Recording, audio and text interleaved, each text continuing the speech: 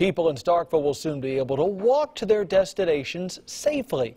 The sidewalk project is now underway. WTVA's Nicole Dantzler is live with when they can expect the sidewalks to be ready. Craig, I'm on Highway 12 where this portion of sidewalk is almost near completion. Mayor Lynn Spruill said workers have been making progress on the sidewalks for a couple of weeks now. It all started last year when the Board of Aldermen approved for improvements to the medians and landscapes on Highway 12. The mayor said it set aside the additional funds for sidewalks in the area. The State Department of Transportation also granted money to the city specifically for the sidewalk project. Mayor Spruill said she's pleased to see them finally come to life. That allows us to improve Highway 12 for accessibility beyond cars.